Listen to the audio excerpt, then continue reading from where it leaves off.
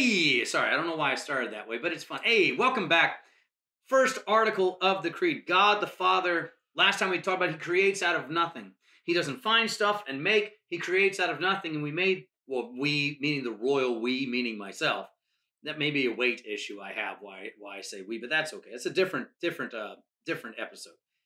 The reality is God creates out of nothing and he continues to do so.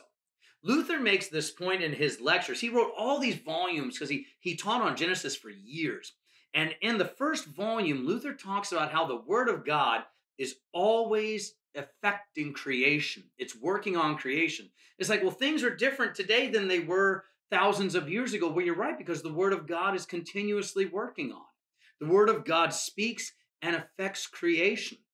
So the world looks different. I mean, the world looked different when God sent the flood. The world looks different because God's word is always working on creation. It's always creating. So we believe in things like mutation. We believe in things like not macro. Macro is the big one, right? Macro evolution. We believe in microevolution, those smaller changes, because God's word is always creating. It didn't just create one time and then God stood back and said, let's see what happens. That's deism. We're not that. We are theists, and even more, we are Christians who believe that God's word continues to be involved in his creation. And you see this every Sunday morning when you go to church. When you're brought to church, the word of God works on you.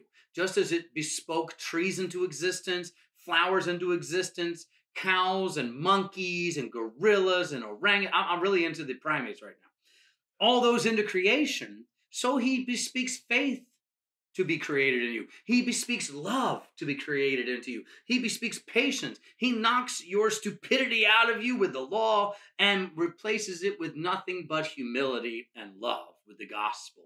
His word still creates, not just things we see in creation, not brand new stuff, but working on those things already in existence.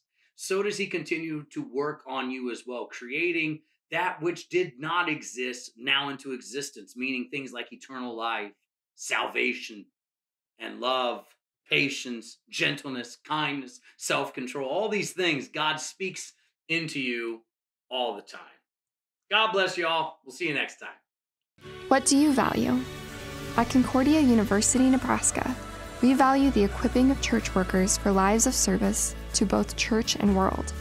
In a culture where our faith can often be met with derision, our world needs ardent Christian leaders to rise to the helm and steer the next generation of Christ followers into new territory. You have the God-given gifts, we have the tools to uncover and develop them.